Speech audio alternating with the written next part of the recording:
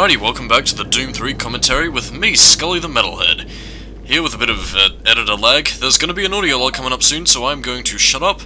And we are entering the comms transfer, so I'll let you listen to the log and then begin talking.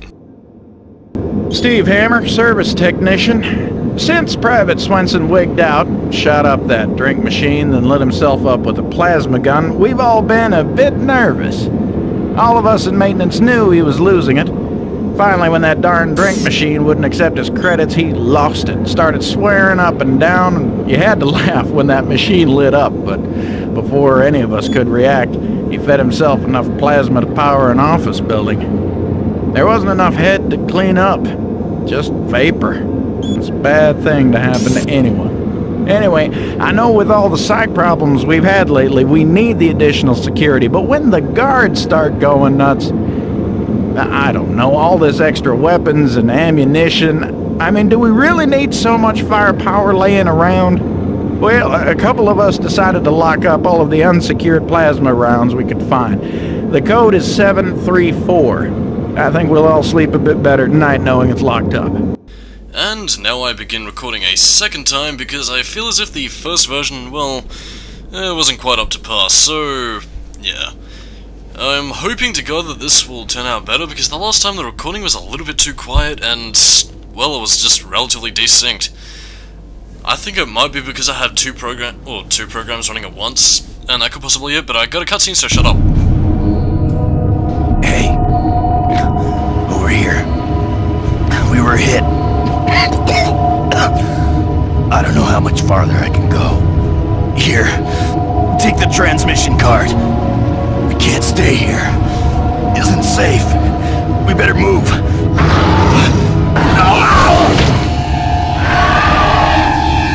So, yeah, we're introduced to the Wraiths a little bit too late. But, oh fuck, I completely forgot. Oh yeah, that's what I was talking about, why I'm recording this a second time. Yeah, the audio was quiet, and I felt like I could probably do a better job of the commentary, because there were brief instances where I just had nothing to say. Again, they were like just even more than normal. Like, I had periodic times where I was just like, oh, so, And, that little hole there was actually where the Doom Marine for Doom the Lost Mission begins.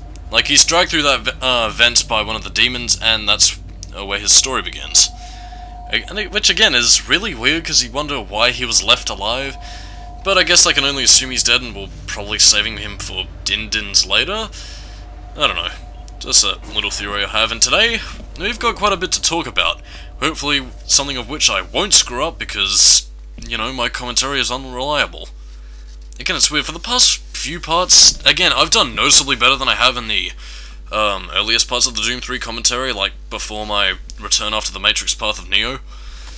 But yeah, there are some serious, like, points where it's just absent without commentary, and granted, I suppose I could probably justify it as letting it sink in.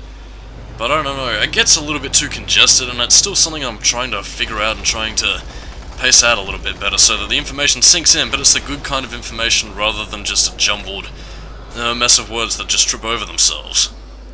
Although then again, I could probably just attribute that to me being scatterbrained. And I completely skipped over the enemy, which was just recently introduced. Or have I? Yes, I have, but I'll talk about it again later. Assuming, of course, that we don't... Actually, no, it is gone, I believe. Yeah, I'll get to that enemy a little bit later because I missed it the first time. Plus, it will give me more time to pad out commentary. Yay! I'm an old man. Crap! I cannot do Phaelus's old man voice. Like, I mean, man, I envy that. That is some of the funniest shit I've ever seen. But then again, that is why I enjoy LaPhaelus Senpai. Well, then again, for those who know me, yes, Phaelus and the movies was part of the inspiration for the Skully review show with the guy and the internet. Although, I will say, Comms Transfer does have probably one of my favourite, well, not necessarily my favourite, but at least a neat little scare that's hidden away in one little place. And I wouldn't even say necessarily a scare, it's more so... Okay, and there's a bit of lag. I apologise if there was a brief instance of silence, but there was some serious slowdown. So perhaps I should probably do something about that. I think it might have something to do with the fact that I have Audacity open at the same time. So by the time I get... Okay. Things seem to be normal now, but by the time I get to the scare, I will probably cut up recordings and just hope that it plays out as normal. Okay, things are getting a little bit scary. I will stop here and be back in a moment.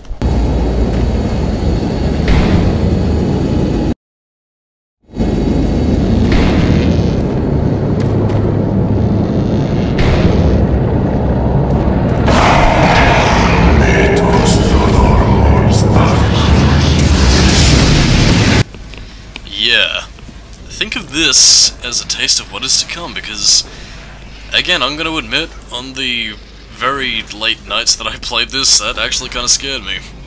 Again, not quite significantly to the degree of the they took my baby scene, but again, it was one that caught me off guard, because, again, while people do think that Doom 3 is all just monster closets and ambushes, although I'll have a little bit more to say about that later, again, Doom 3 does have a few neat little moments in it, and that's one of the reasons why I love this game compared to everybody other, or at least every other classic Doom fan who hates it.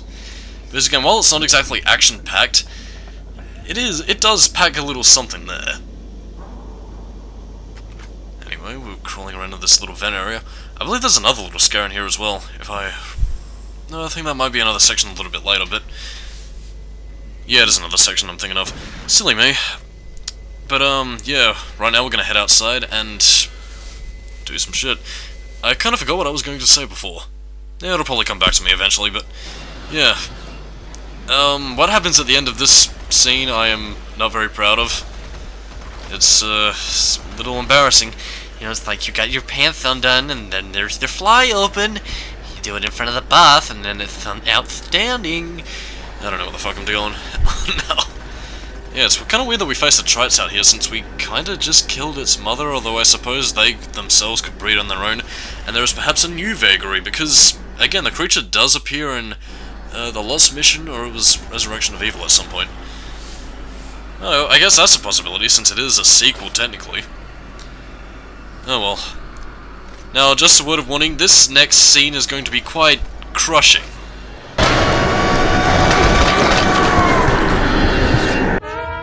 Oh, what a moron! Am I right? Oh, the shame! Ivan. But yes. Probably not one of my better moments in this game, but hey. You know, you get distracted fighting, and then the elevator, it decides to elevate fear to new levels, and, you know, it's gonna jump on the elevator, because it's Doom Guy need a lift, the next level. It's a video game pun. Okay, that's enough cross-night style drunken rambling. We gotta get back to the good shit with Doom 3. Actually, what's one weird thing, like, and again, I'm not sure if I brought it up earlier, but I really don't like calling the workers, or at least the civilians of the UAC facility, zombies. Again, that's what they're officially called, or at least based on the wiki anyway, but I don't know. Zombie to me kind of appeals more to biological warfare, and again, maybe that's because I've been playing, or at least either biological warfare or magic, which I guess Doom could technically get away with, since, you know, demons and hell and shit. I don't know, but I think coining a term like the possessed, or something or other, would seem a little bit more in the spirit of, you know, hell and demons and everything, a lot more than zombies ever would. Because to me, a zombie is pretty much somebody who's either, you know, a shambling, slow-paced, sluggish creature that is just interested in num-nums. And now it is time to bring up that commentary point that I had before, and I didn't mention because I was busy talking about something else. And introducing, again, our new variant, and no, that's Councillor Swan and Campbell. Here we go. Welcome to the Cacodemon. Cacodemon? I was never sure on how to pronounce that. But yeah, they have been reimagined for a modern audience. And by that I mean an audience that is over 10 years old now. But yeah, these are the Cacodemons. Reimagined monsters from the classic Doom. Who, again, look significantly different from their classic Doom counterparts. I mean, for one thing, they look... well, they have tentacles, which the Doom Wiki actually implies that they could initially walk, but again, given the fact that they had the ability to fly, their legs are just atrophied into nothing, which is quite interesting, well, at least from a biological standpoint, but also in the sense that, you know, these Cacodemons, weirdly enough, kind of remind me of the Polymorph. from the sci-fi television show Red Dwarf. Okay, nerdisms aside, yeah, I kinda like the new imaginings of the Caco demons. I'm pretty sure the Doom 2016 returned it to its initial form, but nevertheless, a Doom 3 variant was kinda cool. Well, that was kinda scary, the yellow eyes were like freaky, man. Oh, jeez, I could use a drink of water. But I should record commentary, but I'm thirsty. Choices, choices.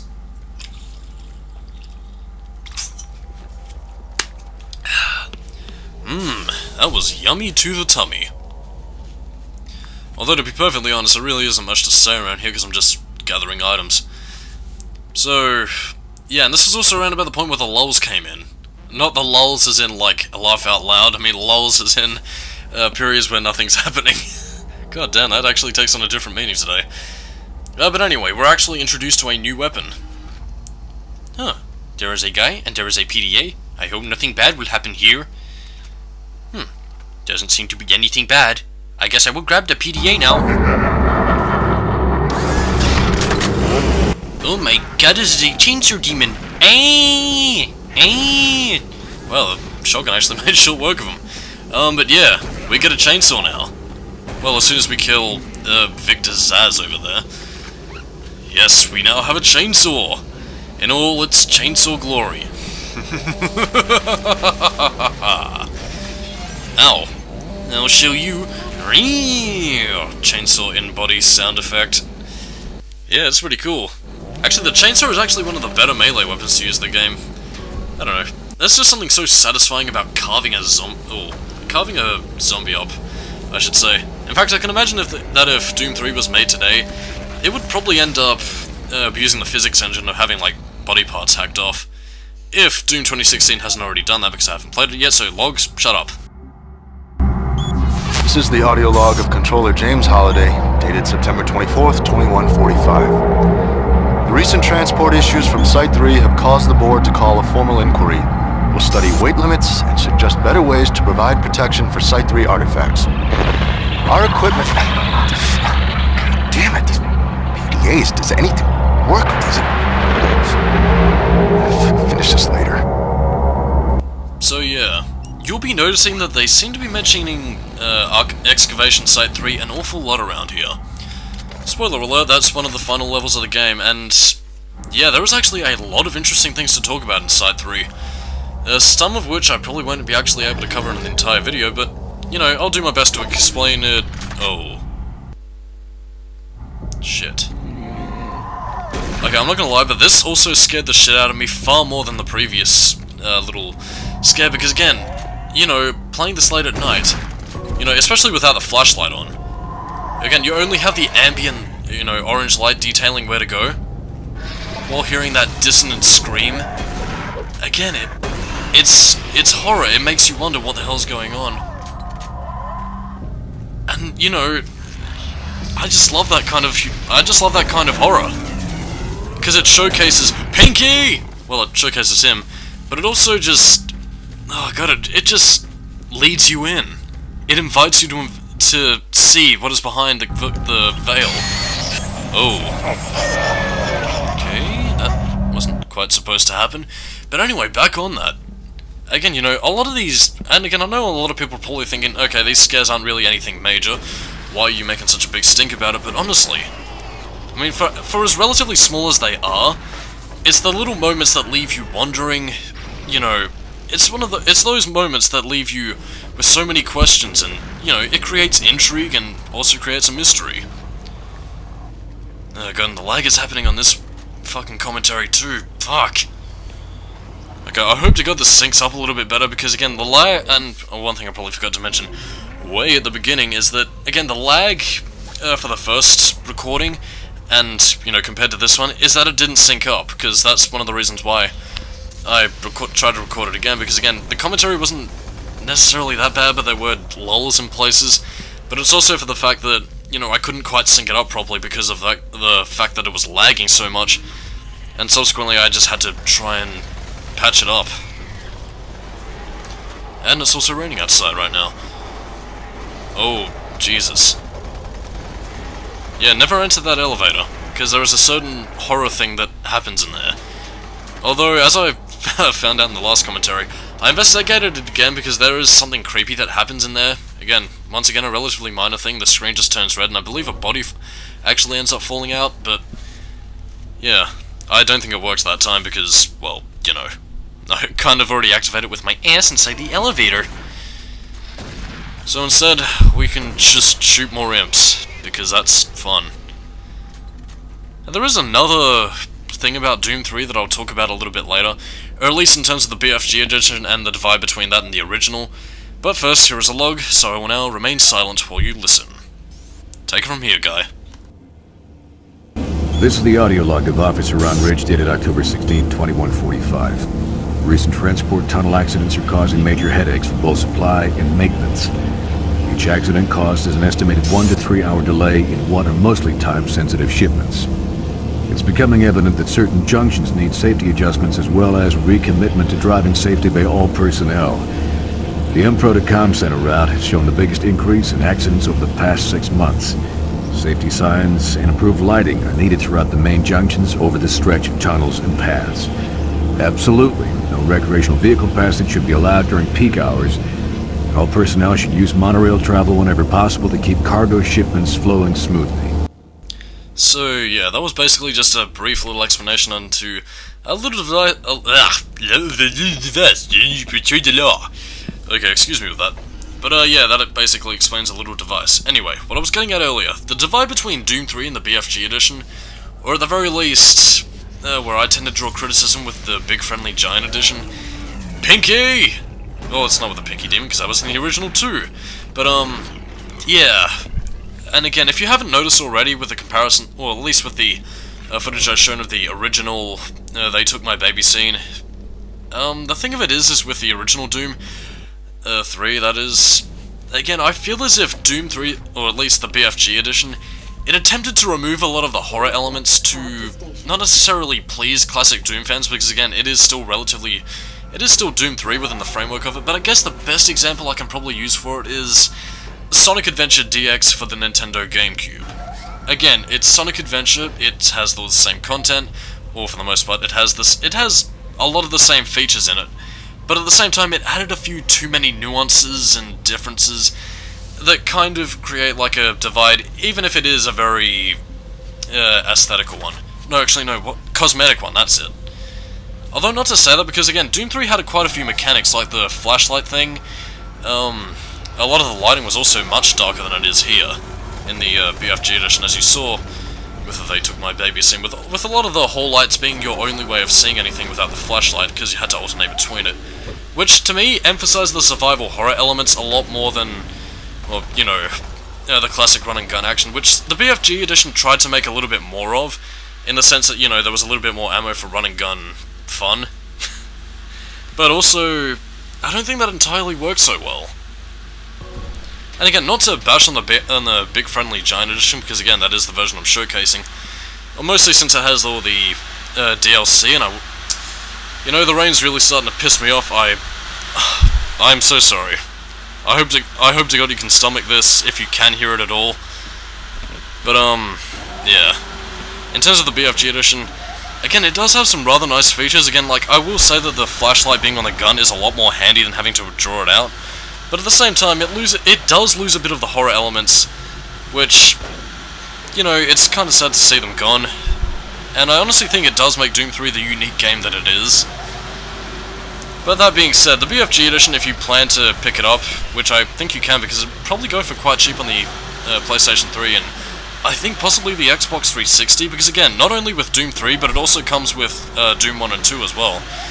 So again, it is in your interest to buy the game if you're interested in Doom. Although, I think a lot of people would tell you to get the PC version, because again, that's about as old school as you can get. Although I still recommend that you pick up the BFG edition, because again, it contains all these games, plus the DLC for Doom 3, which is the Resurrection of Evil and Lost Mission. But still, I think that Doom 3, the BFG edition, probably should have just been a collection of all the games, with Doom 3 unaltered, and just kind of left it at that.